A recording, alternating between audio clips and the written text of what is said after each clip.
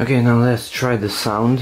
So the speed is on 1 and you have to press this button and then hold that one. So without this one, this cannot be pressed. So 1 and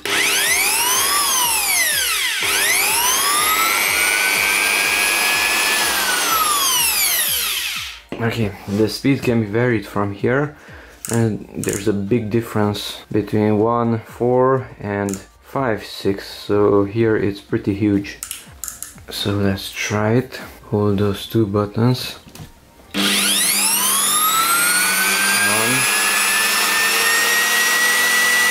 2, 3,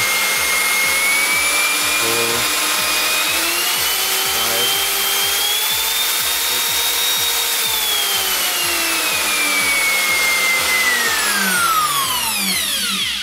So 5 and 6 is pretty noisy. In order to push it down, you have to move this one. So without this, you cannot push it down. But by moving that down and holding it, because it's coming back. Now, okay, I fixed that one also. So push this one down, and then you can push everything down. It's pretty hard. Let's remove it from power. So that's the first step, and then push everything down.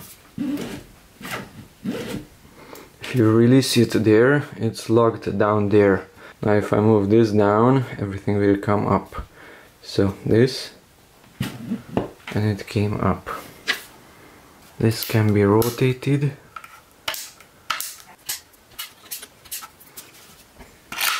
You can loosen this one.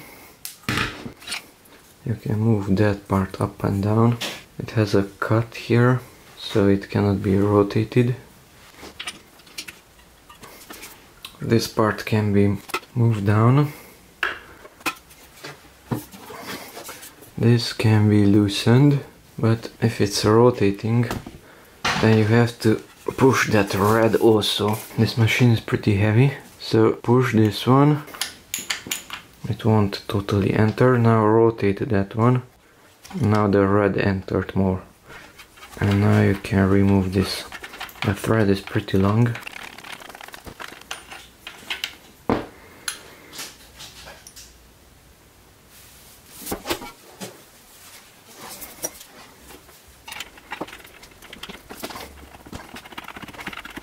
The knife comes there. Okay, now I used it a little bit, I made a little bit of dust here. So let's start from the beginning. Make sure the cord is unplugged. So it looks like this. Let's modify it. So first of all, let's insert the bit, this cutting knife. I loosen that one in the center. It looks like this. And insert the bit in the center. Open up that window, so insert it. It enters that much, but insert it somewhere there and try to tighten it. Notice it's rotating. Against the rotation we have this red button, so press that one and now tighten it. Hold that red button and get this tool and tighten it. Let's say that much.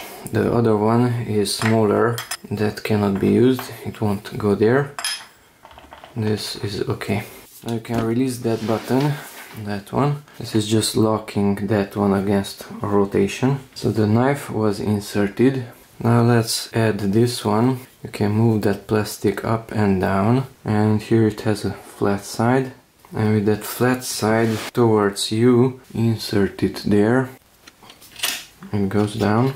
Lock it anywhere you want with this one. Now raise it up a little bit and lock it there. So it's pushed up. With the cutting knife inserted, let's push the entire machine down until the cutting knife reaches the bottom. So move this down and push everything down. The cutting knife is in contact with the ground. Now release it. And now it's so-called zeroed out. So the cutting knife is in one line with this bottom plate. You cannot see it, it's not sticking out. Now let's adjust this part, this bar. We have these elements here with different heights. Now the bar will be in contact with that one. If you rotate it, it will be here, and so on. Let's use this one because it's flatter. That is not that flat, it has a circular part there. So unlock that one. Now push down this one until there, like so, and now tighten it. So this bar is in contact with the bottom and it's locked.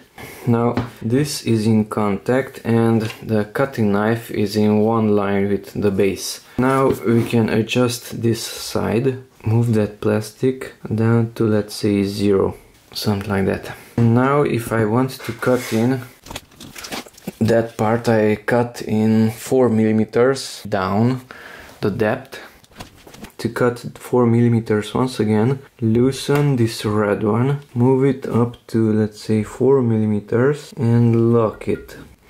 Okay, so we have a 4 millimeter gap between the bar and this rotatable thing. Now if I unlock it and push it down, then the knife will go out 4 millimeters. It will go down. To do that, turn it upside down, loosen it from this one. It's freely moving, and push it down. It goes down to that plus 4 millimeters and release it from here. And now the knife sticks out 4 millimeters here. The height is 4 millimeters. If you want, you can close that one. If you want, you can attach that one against dust and just press this and that and it starts cutting. So let's try that one. The machine is powered, you can place it down onto this side. If this plastic is not attached, if it's attached, then it will stick out and you cannot place it onto that side. I have to cut that part. So 4 millimeters, it's already sticking out.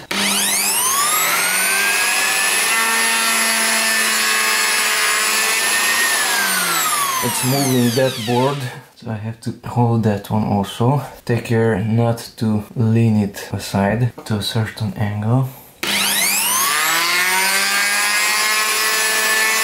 This is almost at the minimum speed. It's on 2.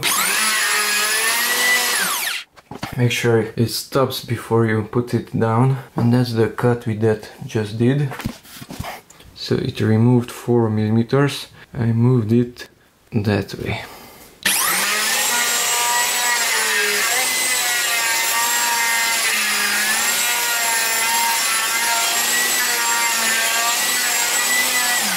It has no LED light. If you close these, it will be filled up with dust. Your visibility will be reduced. The same thing for that one. You will need to clean the inside to see something. And if there is not enough light, you might not see too much. Plus there is a hole, so everything is blocking the light from getting in. So a light would be much better if there was one.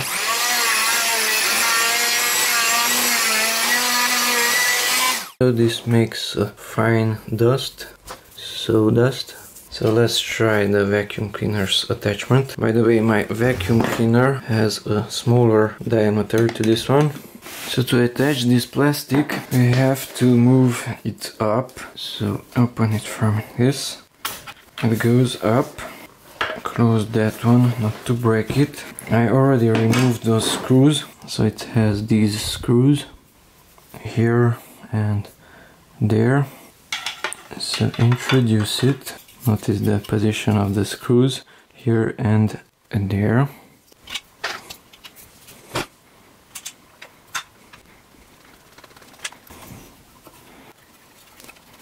So this vacuum cleaner's plastic is attached.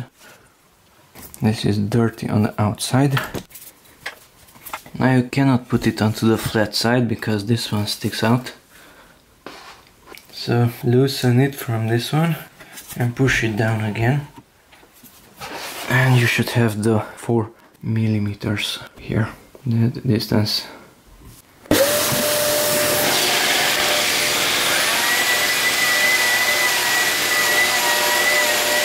If you don't use the vacuum cleaner, but the plastic is still attached, that one, for the vacuum cleaner, and the dust is not going to a large distance, so it is reducing the propagation of that dust to a smaller area, but you will have to clean the inside of that glass because there is no vacuum to remove that dust and the visibility will be reduced.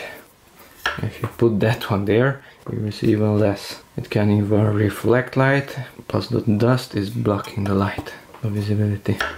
The plastic is a dust magnet. And here's the final result. This portion was removed by the router. That's a 16mm Melme wood